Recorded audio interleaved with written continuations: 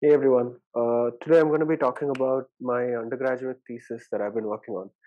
The talk's title Shift Happens All the Time, and we essentially look at how climatic niches are different in primary and logged forests, and how the differences in climatic niches determine survival trends in Himalayan bird species.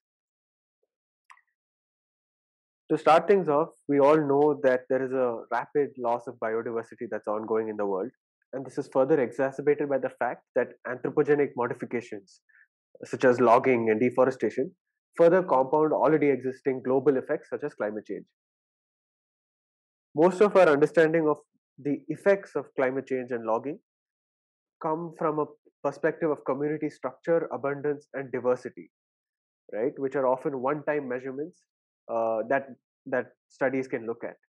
However, what's largely lacking in the literature are studies that look at how anthropogenic change impacts demographic rates like survival, and how anthropogenic change impacts phenotypic change in parameters such as body mass. Now, why we can't only rely on pre-existing studies which look at community structure as a variable is primarily because it's the vital rates rather than the community structure that determines long-term persistence and viability of populations. Additionally, looking at phenotypic change over time can hint at possible underlying drivers behind the shift in community structure and vital rates. In short, studying these parameters over a long period of time can help us better understand what's happening to a forest upon anthropogenic change and also predict the long term impacts of that change on the biotic community. Now, in this particular talk, uh, the anthropogenic change that we're going to be focusing on is selective logging, wherein a forest that looks like this, with a largely contiguous canopy and very sparse undergrowth, goes to looking like this after selectively logged uh, tree species are removed from the forest. Therefore, the canopy is more open and the undergrowth as a result is also denser. Now, within this framework, we basically ask two main questions. The first is if species with a smaller temperature humidity niche in primary forests. Now remember, primary forests are the baseline in this study. So basically, species with smaller temperature humidity niches in the primary forest, we'll call them specialists, are undergoing steeper body mass or survival declines over time after their forest is logged. So the prediction here is that thermal niche specialists are more sensitive to logging, and therefore the smaller the niche area you have in your primary forest, the more likely you are to have survival declines when I log that forest. Now the parameters that we measure to quantify the size of the temperature humidity niche are the temperature humidity niche area, the temperature range within which a species is found, and the humidity range within which the species is found. In addition to this, we ask if the degree of niche dissimilarity between logged and primary forests correlates with body mass or survival trends over time. Now, here what we're essentially predicting is that if a species has very dissimilar niches between a primary forest that it's native to and in a logged forest where humans have artificially gone and removed trees from the forest, we predict that species with more dissimilar niches in these two habitats will undergo steeper declines in the logged forests. However, if the species has very similar niches in both primary and logged forests, then we predict that that species will not undergo that significant a decline when I log a primary forest. And the measurement that we take for this is UDOI, which is an index of niche overlap. I will elaborate this graphically later on. So to get you introduced to our study site, our work is focused on the tropical forest of the eastern Himalayas, which is right there. And it's home to around 10% of the globe's bird biodiversity, which is a lot. And specifically, bird species here have been shown to be highly specialized to their thermal environment, making them very sensitive to any kind of anthropogenic change. Uh, our study focuses on plots set up in the Eagle Nest Wildlife Sanctuary in Arunachal Pradesh. Here are the plots. As you can see here, the green plots represent primary forest plots, and the red polygons represent the logged forest plots. Every arrow there represents a mist net. Now, every arrow there represents a mist net, right? Now, what's a mist net? So this is what a mist net looks like. It's a very shallow net that you put across the forest, and birds can't see this, so they fly right into the net and they get caught in these shelves. So once they're caught, they're immediately removed and they're held in a safe manner. After which we put a ring on the bird. Each ring has a unique code using which we can identify this unique bird. Additionally, every mistnet has a temperature humidity logger associated with it, which records the temperature humidity throughout the day. Therefore, when we note down the time at which a bird falls into the net and is caught, we can go back to the temperature humidity records and find the corresponding temperature and humidity uh, data for that particular capture. For example, this long-tailed broadbill was caught at 7 a.m. today. We will go back and find the corresponding temperature humidity for this capture, this single capture, right? And then we release the bird. After collecting our data, we release the bird, after which they live a normal life until we capture it next year. How do we analyze this data? So the first thing that we have to look at is survival, right? Now, for those who don't know, survival is essentially the probability that a bird in a particular plot is present on the plot the next year. So to understand this, we will take the example of a logged forest plot. Now in this plot, there is a bird, a yellow-throated fulveta that you can see here. It's a unique individual with this identifier code. And for this particular bird, we can construct what is known as a capture history.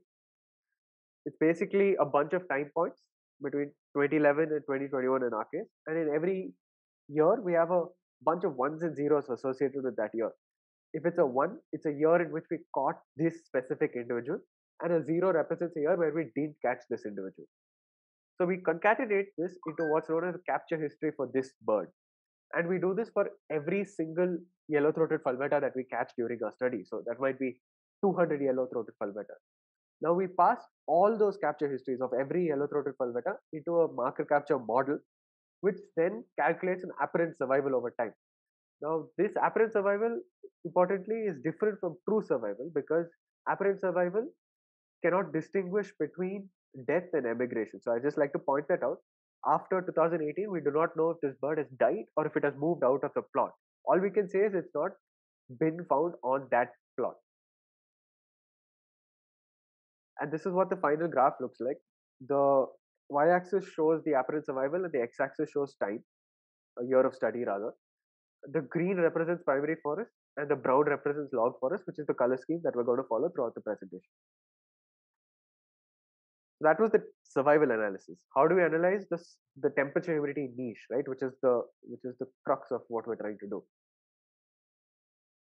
So for this, we selected 17 species based on the criterion that they're represented by at least 5 individual data points in both primary and logged forests. Now, once we selected these species, we constructed the niche of that species using a utilization density kernel, which is a distribution model that I will highlight right now. Let's take the example of this long-tailed broadbill. We plot the temperature and humidity we plot temperature along y-axis and humidity along x-axis, and the points corresponding to the capture of the long-tailed broadbill in logged forests are represented here as orange points. Now, as you can see, in temperature humidity niche space, each one of these points represent a temperature and humidity at which this bird was caught within a logged forest. Now we fit this into a kernel, which looks something like this, and we do the same thing for all the captures of this species in the primary forest. Therefore, we have something like this. Now we want to also understand not only the size of the niche in the primary forest, but also the degree of overlap with the logged forest. And for that, we use the UDOI index. Essentially, what you have to know to understand this presentation is that a higher UDOI means a higher degree of niche overlap. Therefore, a bird with exactly similar niches will have the highest UDOI, where a bird with disjunct niches will have the lowest UDOI. This is what an actual plot looks like for a yellow-throated fulveta. As you can see here, the brown represents the log forest and the green represents the primary forest in the temperature humidity niche space. That was all to do with the method. What did we actually find? So firstly, we wanted to examine how the abiotic environment looks in logged and primary forest. And in terms of temperature, on the y-axis is average temperature, and on the x-axis is time of day. The logged forests seem to have much hotter days and more variable temperatures throughout the day than the primary forest. On the other hand, logged forests were consistently drier than primary forests. Now, both these things are expected from previous literature because we remove the buffering effect of the forest canopy when we log a forest, right? And so now that we've established what is happening to the general abiotic environment, what happens to the body mass in relation to these things? Now, in terms of body mass, here you can see the slope of body mass over time. So this is the slope of body mass over time on the y-axis, and different parameters on the x-axis of the panels. Every point here represents an individual species, and a green point represents that species in primary forest. Corresponding brown point represents that species in the logged forest, right? And interestingly, in terms of body mass, we found no relation whatsoever between any niche parameter, be it size or niche dissimilarity. We found no relation between the body mass over time and that parameter, right? Now, how might this be? Because our hypothesis going in was that niche specialists are going to become smaller and smaller over time, right? Because they're going to be the most stressed, is what we went in thinking. How might this be? So the first possibility is that birds are changing their body structure without changing their body mass. A study in the Amazonian basin by Jirinek et al. Did show that understory and midstory birds invested more per gram of body mass into their wings over time. Now, this makes thermodynamic sense predominantly because pronounced extremities like wings better offload heat, right?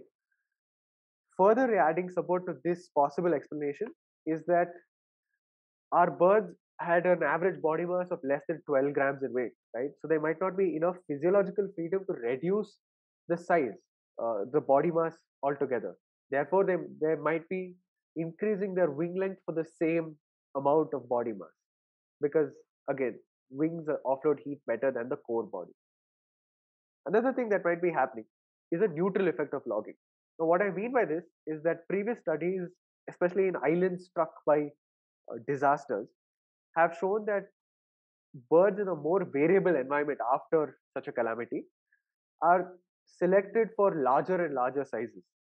This is predominantly nutritionally driven in that larger birds are better starvation resistant. So if you don't know when your next meal is going to be in an increasingly variable situation, you're better off being bigger. However, if the temperature is hotter, right, as classical thermodynamics predicts, your body size has to become smaller so that you dissipate heat better, right? So better heat dissipation at smaller sizes can be an added advantage when the temperature is higher. And this would predict that the bird species get smaller. So what's interesting is that logging, as we showed earlier, does both these things. The environment becomes more variable and it increases the mean temperature, right? So in short, looking at body mass alone doesn't tell us much, but what's actually happening with survival, right? Survival is actually what's going to determine whether these birds are going to be found in the long term or not. And contrary to what we thought, we found that the size, so as you can see here on the x-axis, are the various parameters. Niche area, humidity range, or temperature range represent the size of the humidity niche, and log UDOI represents the degree of niche overlap. A higher UDOI, remember, again means a larger overlap, and a lower UDOI means more disjunct niches between logged and primary forest. And on the y-axis here is the slope of survival over time, right?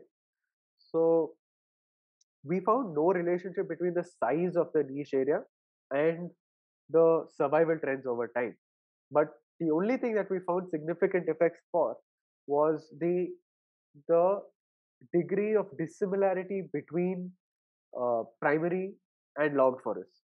In that, the more dissimilar your niches were, the more likely that you were to face survival declines over time, right? So this is very interesting because it shows to say that special is how we defined it. to be smaller niche sizes are equally vulnerable to declines as generalists. But the only thing that determines these declines is how different the niche is going to be when you log that forest. This might be happening in two ways. The first is a direct impact, wherein abiotic niches in log forests are generally less diverse than those found in primary forests. Therefore, bird species are unable to find the exact same niche that they are used to in primary forest in a log forest, and thereby inducing a greater amount of stress. Uh, Another impact this might be having is through an indirect impact on species, in that dietary resources are what's being affected by changes in the abiotic environment, and thereby having cascading effects on uh, bird species. Now, last, it opens up a very interesting question, that if we can predict declines. Now, this is it's sort of a paradox, because often by the time you realize that the species is in decline, it's already witnessed considerable declines at the population level, right? Before you identify it to be an endangered species that's undergoing decline.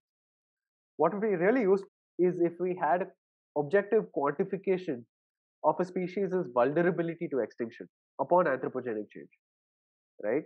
And as we show, by measuring temperature humidity niches, it is possible to correlate that with the survival trends over time.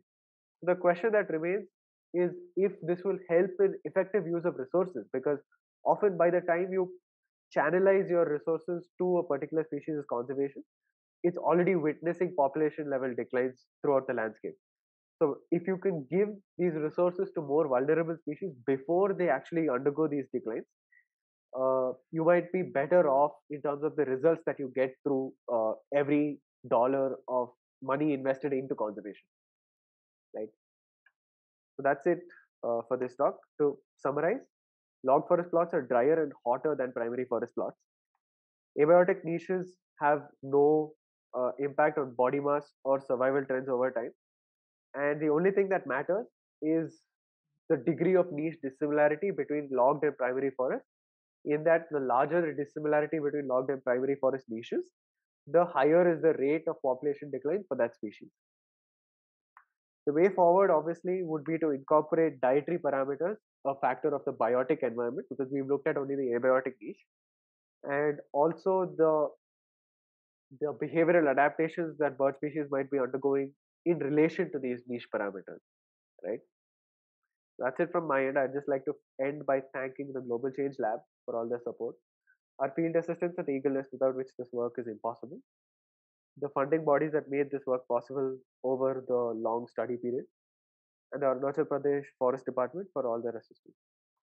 Uh, Thank you for your time. I look forward to any questions that you might have.